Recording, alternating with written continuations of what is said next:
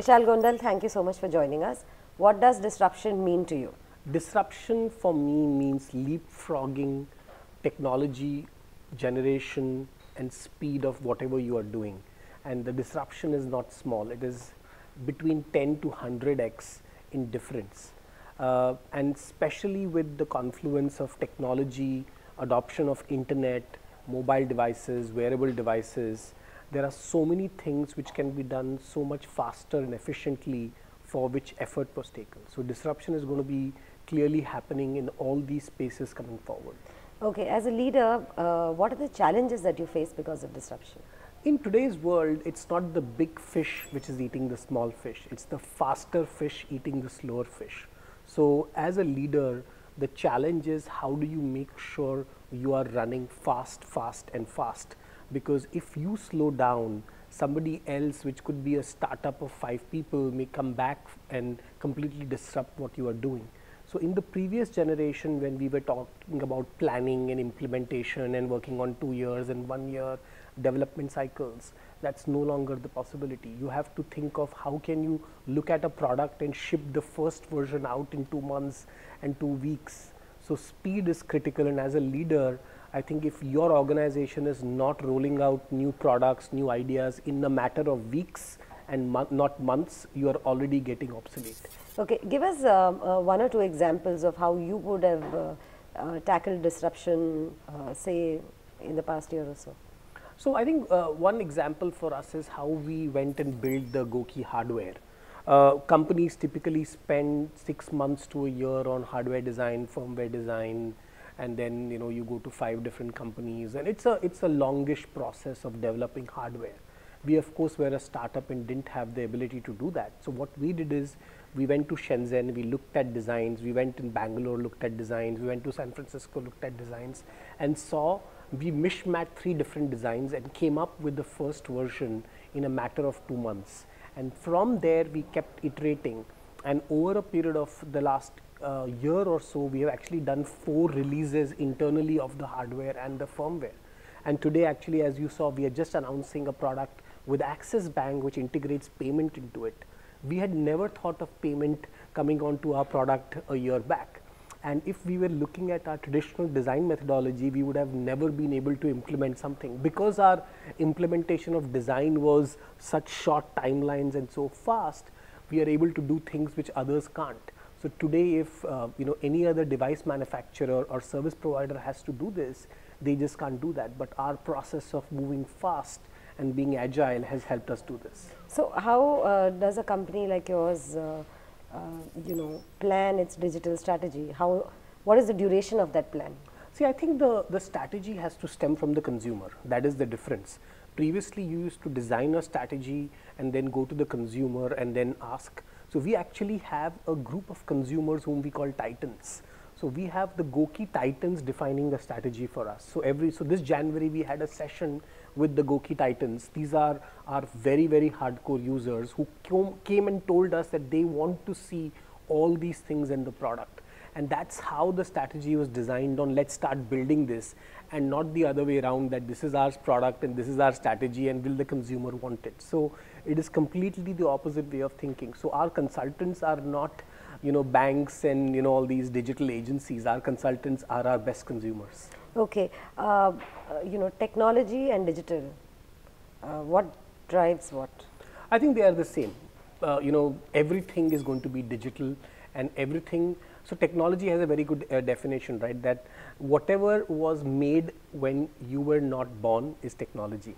So today we do not consider rotary phone as technology, because when we were born, it was already there. So our kids, for them, mobile phone is not a big technology because it is already there when they were born. Similarly, as things go by, for different people, the technology has a different definition. For somebody who's 90 years old, even sometimes looking at a flat screen TV is very high technology. So I think it's a very relative definition. But I think the question really is that thanks to the digitization of so many things, and now with government playing a role with Aadhaar and all of these things, you cannot be living without technology. In the past, it was possible to be in a remote village and say, I have no technology. But today, wherever you are, you will need an Aadhaar card, which will finally digitize you in some way or the other, which is the game changer. Okay, is it important to have a plan for digital? The plan for digital is that you keep changing your plan. That is the only plan you can have. You cannot think, 1 year, 2 years and 5 years. I think your thinking process needs to become shorter, because disruptions happen all the time and you don't know. Like banks suddenly didn't know that a competitor like Paytm is going to come, who is going to suddenly start giving people bank accounts. Or for example, health insurance companies suddenly didn't know that there will be so much health data that there will be companies who will be able to monitor people's health. Similarly, there are many other industries. The car industry didn't know that there could be driverless cars in Uber.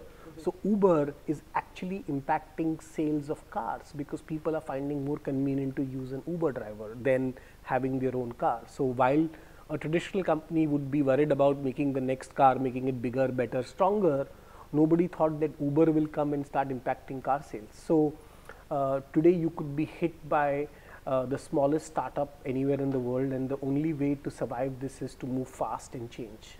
Okay, so far technology has been providing solutions for problems that were largely known.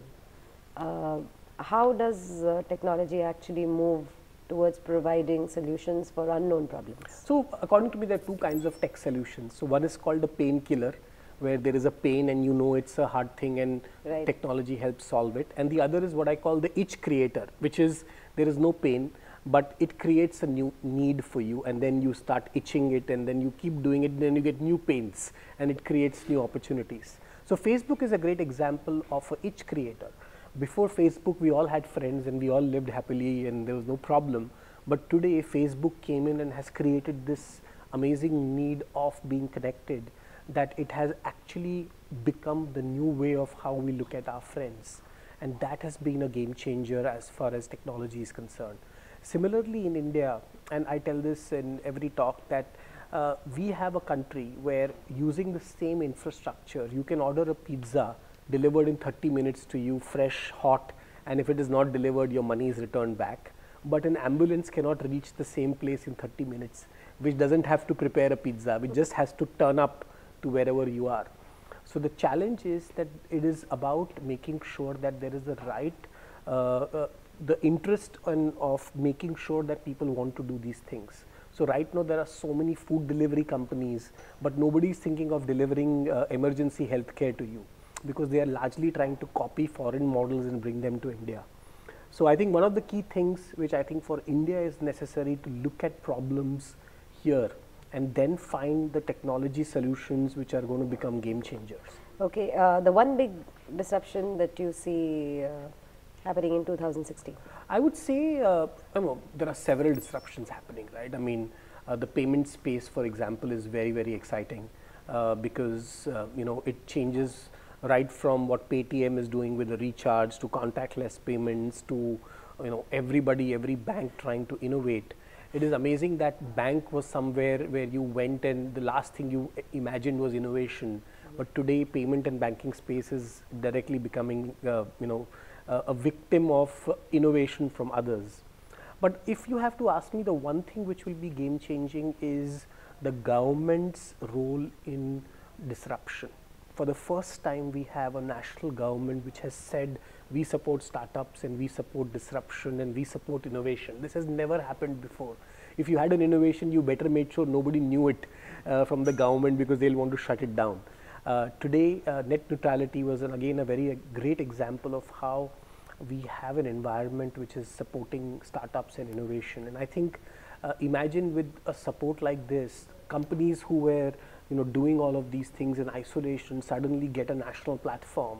So I would say the big disruptor this year is going to be enablement of the government in helping this and not becoming a hindrance. All right, Vishal, thank you so much for joining us.